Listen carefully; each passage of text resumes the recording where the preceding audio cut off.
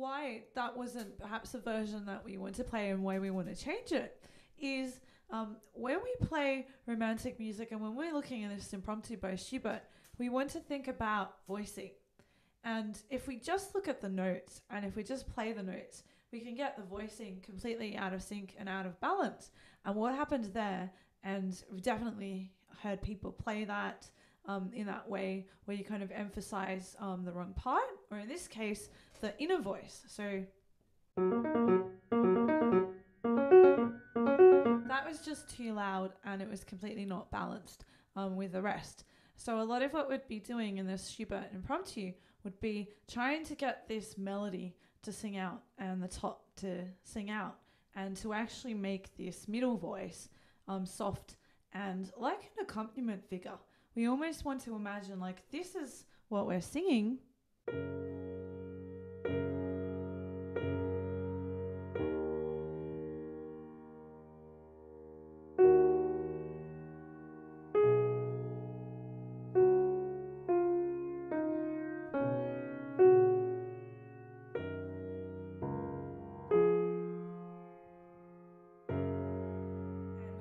Bring out the bass a little bit if it's interesting, so we can make sure that comes out.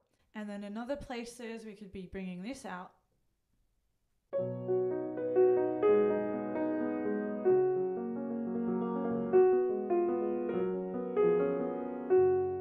So making sure that comes out in the voicing rather than as we demonstrated perhaps student kind of example at the beginning of this. So we want to keep that voice really soft. And if we do that, it's really going to be showing us this balance of right hand is our melody. We can imagine it's the singer perhaps. We can have another singer down in the bass. And the middle is our accompaniment. So it could even be like an accompanying instrument perhaps. The two singers and then the piano in the middle. So we need to kind of imagine that and play that out with our fingers to get the voicing.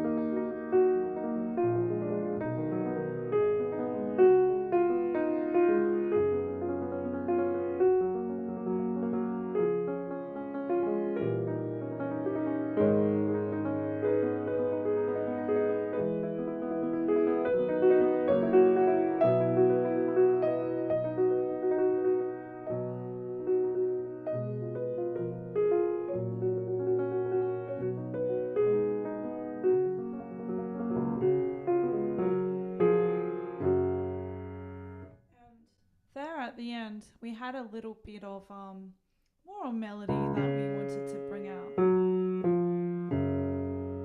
So all of this phrasing and all of these nuances are very important, especially at the higher and more advanced levels. For anyone who has ever done AMEB and who has ever come across level 3 AMEB and the diplomas and also level 2 from 5th grade to 8th grade, it becomes very important to look at the musical nuances, the phrasing, voicing, and stylistic content that way.